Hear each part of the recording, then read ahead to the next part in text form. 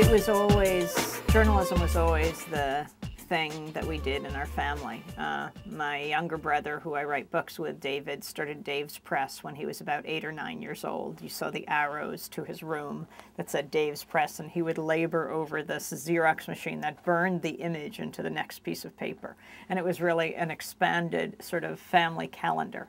And we would debate the issues of the day with our great uncles and grandparents on the letters to the editor page.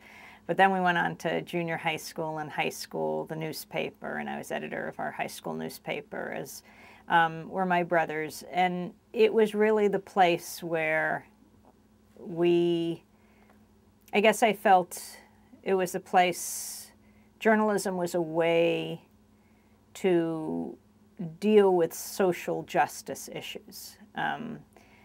In high school, it was holding the principal accountable, and then it was just going on to a larger stage.